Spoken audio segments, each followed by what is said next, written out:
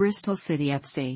Bristol City Football Club is a professional football club in Bristol, England, who currently play in the Championship, the second tier of English football. Founded in 1894, they have played their home games at Ashton Gate since 1904. Initially contesting games in the Southern League, the club has spent most of its history in the second and third tiers of English football. They have spent 8 seasons in the top flight, finishing second in the First Division in 1906-07. Their highest finish to date. Bristol City have won the Football League Second Division once, the Football League Third Division once, the Football League Third Division South once, the Anglo-Scottish Cup once, and a record 3 Football League trophies. They were FA Cup runners-up once and, despite being an English team, have also won the Welsh Cup. The club's home colours are red and white, and their nickname is the Robins, a robin featured on the club's badge from 1976 to 1994. The team's main rivals are Bristol Rovers, with whom they contest the Bristol Derby, and Cardiff City, with whom they contest the Severnside Derby. Bristol City's current manager is Lee Johnson. The club was founded in 1894 as Bristol South End and changed their name to Bristol City on adopting professionalism 3 years later when they were admitted into the Southern League. Finishing as runners-up in 3 of the first 4 seasons, in 1900 the club amalgamated with local Southern League rivals Bedminster F.C., who had been founded as Southville in 1887. City joined the Football League in 1901 when they became only the 3rd club south of Birmingham, following in the footsteps of Woolwich Arsenal and Luton Town, to perform in the competition. Their first game in the Football League was on September 7, 1901 at Bloomfield Road, when Blackpool were beaten 2-0. Winning the Second Division Championship with a record number of points when they became the first club in Football League history to win 30 league games in a season, out of 38 played, as well as equaling Manchester United's achievement of the previous season in winning 14 consecutive games, a record until 2018, also accomplished by Preston in 1950-51. Nicknamed the Bristol Babe at this time, they finished as runners-up in their inaugural First Division campaign 1906-07 as the only Southern club to finish in the top 2 prior to World War I. 3 years later they won through to their only FA Cup final, though they were somewhat fortunate that a last-gasp spot kick saved them from defeat in the semi-final versus Derby County at Stamford Bridge. Unfortunately, there was no such similar award to help them in the final at the Crystal Palace, now the National Sports Centre, as Manchester United took the honours 1-0. After a 5-season stay in the top flight, despite winning 1-0 at Newcastle at the start of the 1910-11 campaign, failure to beat Everton in the season's finale brought City's first ever taste of relegation, and it was to be 65 years before top flight status would be regained. Bristol City would then go on to stay in Division 2 until 3 years after the First World War had ended, and in that time they reached the semi-finals of the 1919-20 FA Cup before being beaten 2-1 by Huddersfield Town FC and finished 3rd in the Second Division in the 1920-21 season. However, in the next season they were relegated to the 3rd Division South.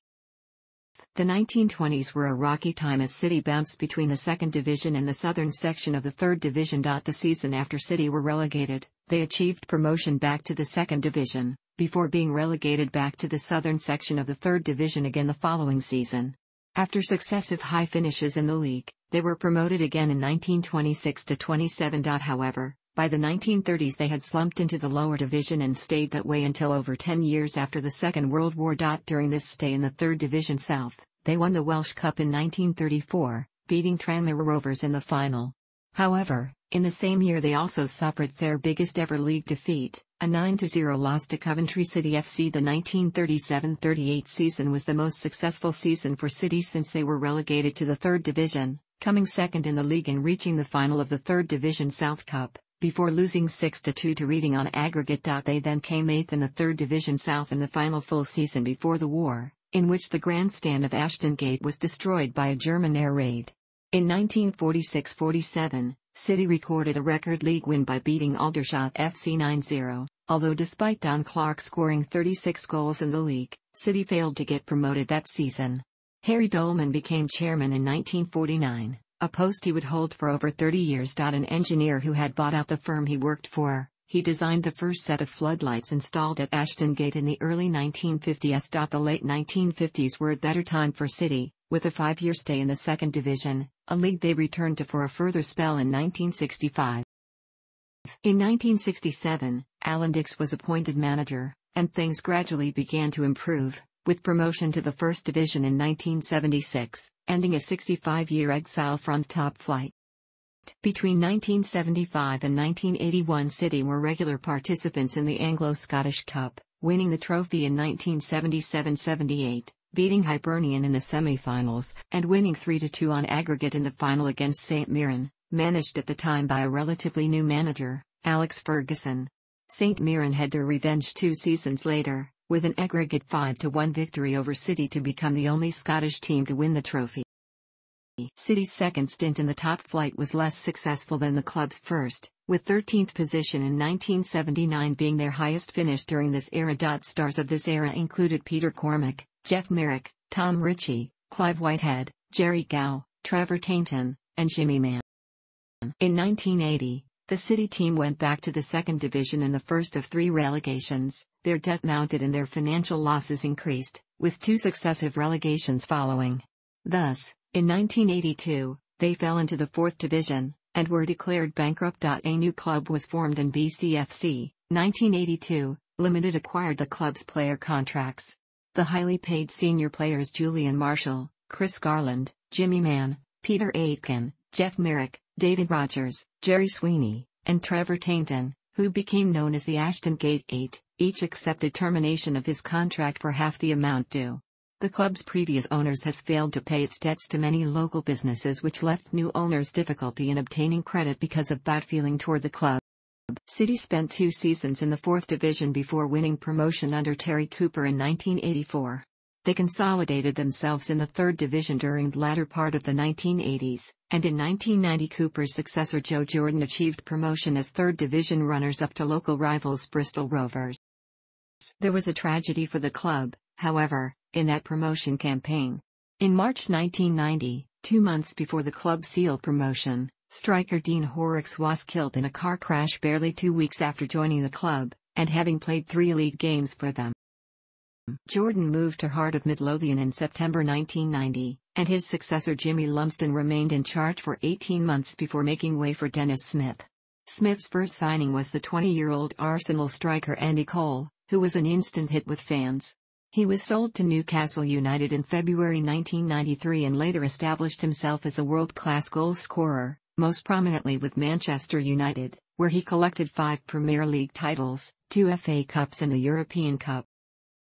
Meanwhile, City remained in the new Division 1, no longer the 2nd division after the creation of the Premier League in 1992, and Smith moved to Oxford United in November 1993. His successor Russell Osman was sacked within a year, being an unpopular figure with fans. One of Osman's few successful moments with City came in January 1994 when he led them to a shock 1-0 victory over Liverpool at Anfield in a third-round replay in the FA Cup, a result that would cause the Liverpool manager at the time, Graham Souness, to resign. Joe Jordan was brought back to Ashton Gate in September 1994, but was unable to prevent relegation to Division 2. Jordan remained at the helm for 2 seasons after City's relegation, but left in March 1997 after failing to get them back into Division 1. Former Bristol Rovers manager John Ward took over, and achieved promotion in 1998 as Division 2 runners-up. But City struggled back in Division 1, and Ward stepped down in October 1998 to be succeeded by Benny Leonardson, their first non-British manager. City were relegated in bottom place and Leonardson was dismissed in favour of Gillingham's Tony Pulis, who lasted 6 months before leaving to take over at Portsmouth. During his time at Ashton Gate he was manager of perhaps the worst City side since the one that completed a hat-trick of successive relegations almost 20 years earlier. Coach Tony Fawthrop took over until the end of the season, when Danny Wilson was appointed. Wilson was arguably the most prominent manager to take charge of a City side since Dennis Smith, as he had guided Barnsley to promotion to the Premier League in 1997 and Sheffield Wednesday to a 12th place finish in 1999. The early 2000s were a frustrating time for Bristol City. They were regular Division 2 playoff contenders during Wilson's spell as manager. They just missed out on the playoffs in 2002, finishing 7th. The following year, Wilson almost took them to automatic promotion, finishing 3rd and winning the Football League trophy in Cardiff in 2003. The taste of the playoffs was bitter though, losing to rivals Cardiff City 1-0 on aggregate in the semi-final. In his final year, 2004, they finished in 3rd place again, and this time they reached the playoff final, but lost to Brighton and Hove Albion. He was sacked within days and replaced by veteran player Brian Tenayan. City just failed to make the playoffs in Tenayan's first season as manager, finishing 7th, and he stepped down in September 2005 after a poor start to the season. City's form had slumped despite the addition of high-profile players, including Marcus Stewart and Michael Bridges. Yeovil Town manager Gary Johnson was recruited as his successor. Johnson arrived in September 2005, making the move from Yeovil Town, with whom he had gained 2 promotions. Initial results were poor, but Johnson was soon able to recover the season and finish in a comfortable 9th place. In the 2006-07 season, Bristol City finally achieved the elusive promotion that had evaded them in their 8 years in the 3rd tier. Promotion to the Championship was confirmed on the final day of the season with a 3-1 win against already relegated Rotherham United, securing the runners-up place in the division and resulting in automatic promotion and joyous scenes of celebration. After a good start in the Championship, City established themselves as real contenders, sitting in 3rd place at Christmas. By the start of March, City were top of the Championship, making an improbable 2nd successive promotion a possibility. However, a poor run ended City's chances of an automatic promotion place but qualified for the playoffs with a 4th place finish, their highest finish since 1980. City overcame Crystal Palace 4-2 on aggregate to progress to the playoff final at Wembley, where they were beaten 1-0 by Hull City. After a poor start in the first half of the 2008-09 season, City recovered after Christmas, peaking at 4th place in late February. After a lot of draws, the season eventually petered out and City finished the season in 10th place. The 2009-10 season saw some good results in the autumn, but heavy defeats by local rivals Cardiff City, 0-6, and Doncaster Rovers, 2-5, in early 2010 led to much dissatisfaction amongst fans, and Johnson left the club on March 18, 2010. Assistant manager Keith Millen took charge as caretaker manager, and led a series of good results, resulting in a 2nd successive 10th place finish. Steve Coppell became manager in 2010 but resigned after just 2 matches. Longtime assistant manager Keith Millen was announced as Coppell's successor and City labored to a 15th place finish in 2010-11. After a poor start to the 2011-12 season, Millen left the club in October 2011. Derek McInnes was appointed next, but after a promising start, City fell into the relegation zone, eventually surviving in 20th place, their worst since promotion in 2007. This steady decline would continue, and after a poor start to the 2012-13 season, McInnes was sacked in January 2013 with City bottom of the Championship. He was replaced by Sean O'Driscoll, the club's 5th head coach in 3 years, but City were relegated to League One after 6 seasons in the Championship. O'Driscoll left with the team 22nd in League One. Steve Cotterill joined the club, which ushered in the start of the revival. When he joined, the club were bottom of League One. Cotterill guided the club to safety and finished the season 12th. Had the season started when Steve Cotterill joined the club, Bristol City would have finished 5th, showing the scale of the turnaround.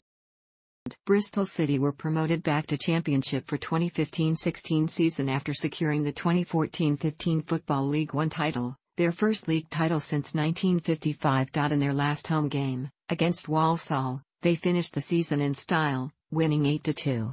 Bristol City finished the season with 99 points, the most points in a single season in the club's history, and only 5 losses. In the same season, they also won the 2015 Johnstone's Paint Trophy after a win over Walsall, which finished 2-0 in their 3rd league trophy, a record held by the club for having the most wins in that competition. Despite huge success in the previous season, the club struggled on their return to the 2nd tier. Steve Cotterill was relieved of his duties in January 2016 after a poor run of form which had seen Bristol City slip to 22nd in the Championship table. Lee Johnson, former player and son of former manager Gary Johnson, was appointed as Bristol City's new head coach on February 6, 2016. Bristol City eventually finished in 18th place. Bristol City started the 2016-17 season well, and after 11 games they were 5th in the league table, and City also appeared in the last 16 of the League Cup for the first time since the 1988-89 season. However, a sharp downturn in fortunes followed over the winter, and City were only just able to accumulate enough points to ensure survival at the end of the season. Lee Johnson remained at the helm for the following season, again making a good early start. At the midpoint of the season, after 24 league games, they sat second in the championship, whilst also knocking out Premier League opposition in Watford, Stoke City, Crystal Palace and Manchester United to reach the semi-finals of the League Cup. However, a bad run of form followed and City finished the season in 11th place. Note: the numbers in parentheses are the tier of football for that season. Football League honours. Other honours. Source for 1970s winners. Bristol City have played in red and white since the 1890s, occasionally also including black. The away kit is more variable. It is traditionally white, but has also frequently black or yellow. Other colors featured have included green and a purple and lime combination, the latter of which has become a fan favorite.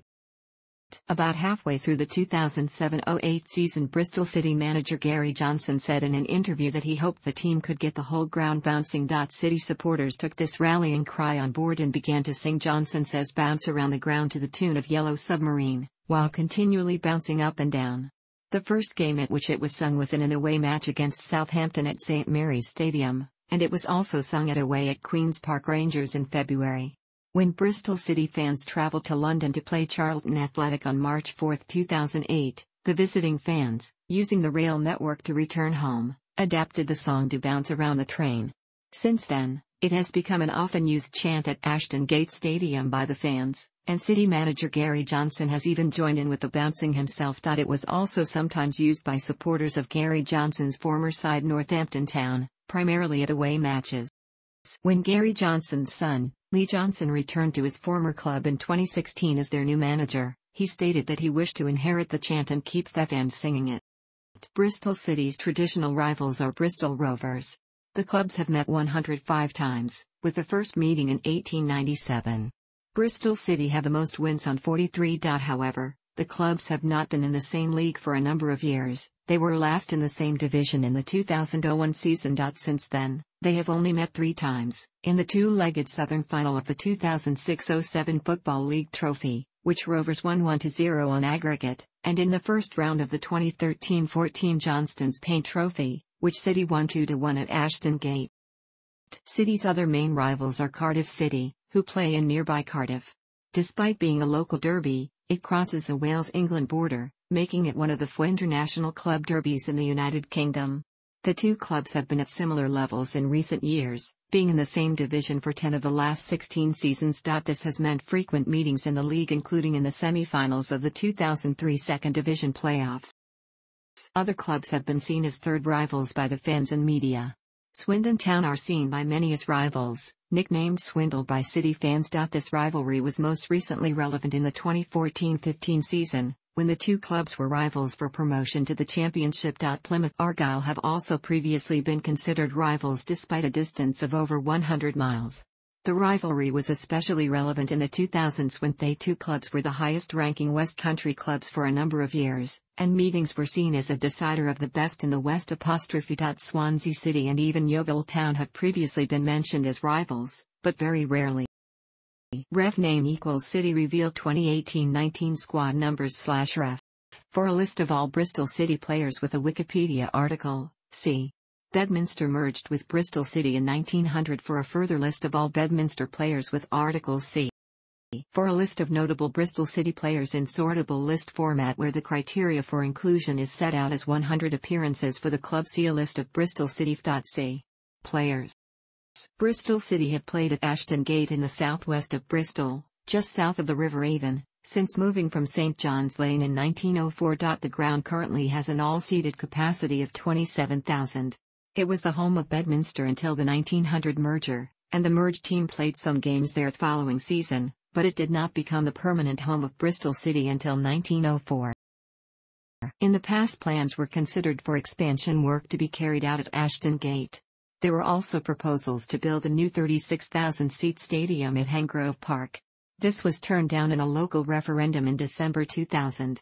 In 2002, the local council was looking at possible sites for a new 40,000-seat stadium which would house both City, Rovers, and Bristol Rugby, but these plans were scrapped, and it is widely accepted that this would not have been welcomed by the majority of supporters from all clubs. Ashton Gate's current capacity is an average size for championship grounds. However, in November 2007 the club announced plans to relocate to a new 30,000 capacity stadium in Ashton Vale. Plans were also in place to increase capacity to 42,000 had the England 2018 World Cup bid been successful. The South Stand opened for the 2015-16 season, with the existing Williams Stand being demolished and replaced by the Lansdowne Stand in 2016. A new partly artificial Deso pitch was laid and the current Dolman Stand refurbished. There is still no decision on the club's request to provide a safe standing area, similar to those used in Germany. The women's team was formed in 1990, supported by the club's community officer, Sean Parker. Their greatest achievement was reaching the semi-finals of the FA Women's Cup in 1994 and winning promotion to the Premier League under manager Jack Edgar in 2004. Following the decision by the FA to fund only one centre of excellence in Bristol, the two senior teams were disbanded in June 2008 and the girls' youth side merged with the Bristol Academy WFC.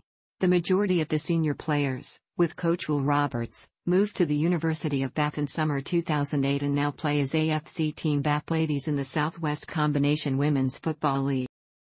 Most club appearances including substitute appearances in all competitions, excluding Gloucestershire Cup. Updated December 29, 2013. Note: on December 29, 2013, Louis Carey broke Bristol City's appearance record when he came on as a substitute in the 4-1 win over Stevenage. He overtook John Atio after 47 years and is now the club's all-time top appearance maker. Correct as of July 29, 2018. Thanks for watching. Don't forget like the video and don't forget to subscribe.